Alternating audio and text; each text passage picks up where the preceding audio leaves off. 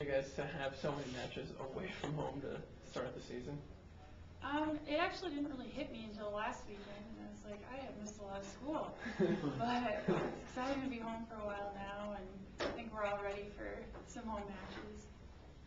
After 2 wins of that tournament, have you sensed a different confidence in this team?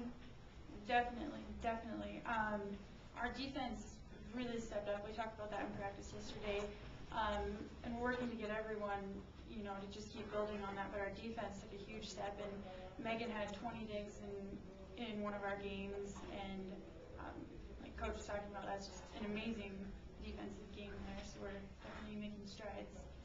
I don't know if you've had a chance to watch film on the Grizz, but what are they doing well that you're going to be concerned with on Friday? We're going to watch film this afternoon actually and talk about that stuff. And today's practice we'll start working on defending their strengths and looking for their weaknesses and where to place the ball.